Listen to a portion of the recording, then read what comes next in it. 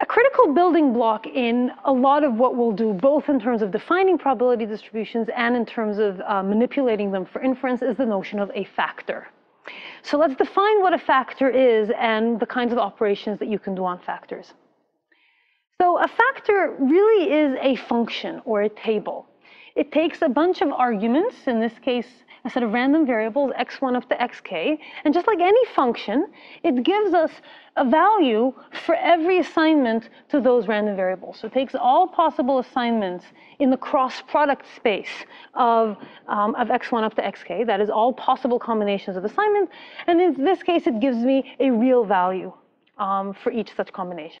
And the set of variables x1 up to xk is called the scope of the factor. That is, it's the set of arguments that the factor takes.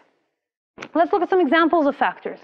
We've already seen a joint distribution. A joint distribution is a factor. For every combination, for example, here of the variables I, D, and G, it gives me a number. As it happens, this number is a probability. As it happens, it sums to 1.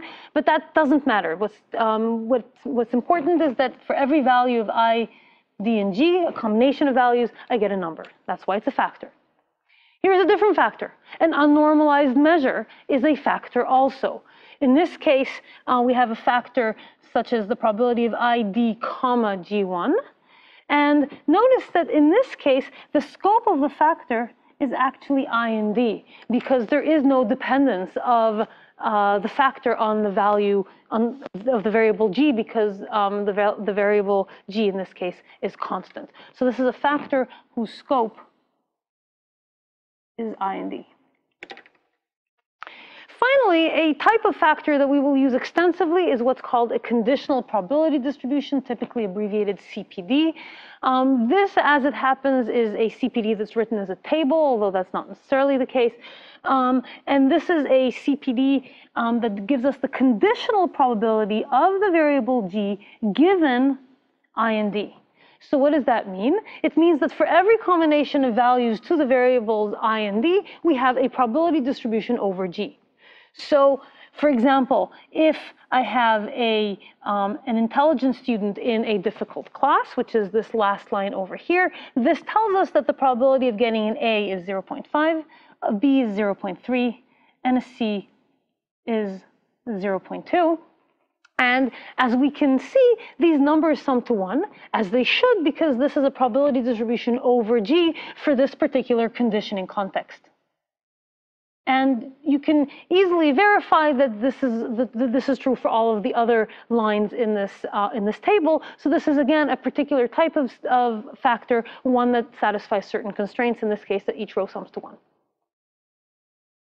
Now, these are the factors that we're dealing with will not always correspond to probability. So here's an example of a general factor that really doesn't map in any way to probability, because the numbers aren't even in the range 0, 1.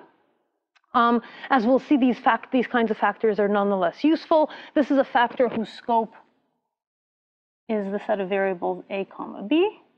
And it still gives me a real valued number for each of those, for each assignment to A and B.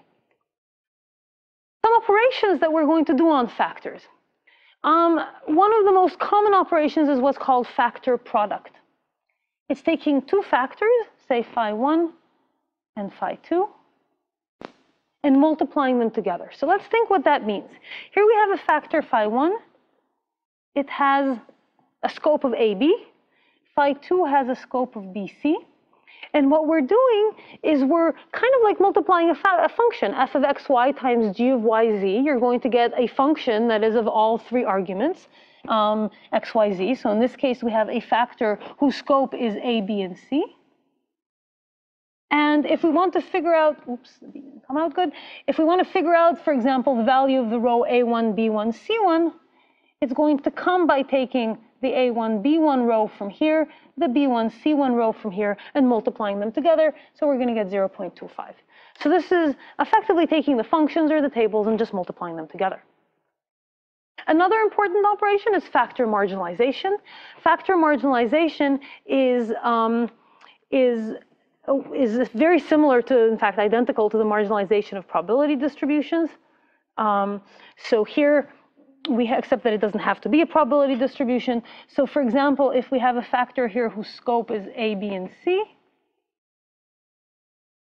and we want to marginalize out B to get a factor whose scope is AC, what we're going to be doing is, again, taking both possible values of B. In this case, because B is binary, there's only 2 values, and we add them up in order to get the entry for A1, C1, so 0.25 plus 0.08.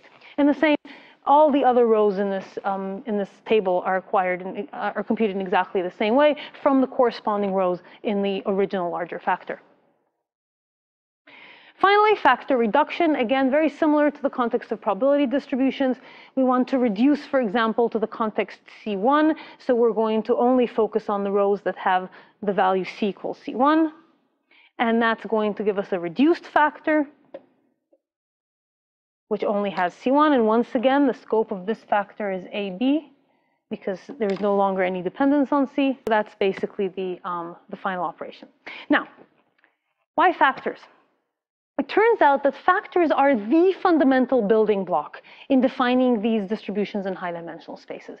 That is, the way in which we're going to define an exponentially large probability distribution over n random variables is by taking a bunch of little pieces and putting them together by multiplying factors in order to define this high-dimensional probability distributions. It turns out also that the same set of basic operations that we use to define the probability distributions in these high-dimensional spaces are also what we use for manipulating them in order to give us a set of basic inference algorithms.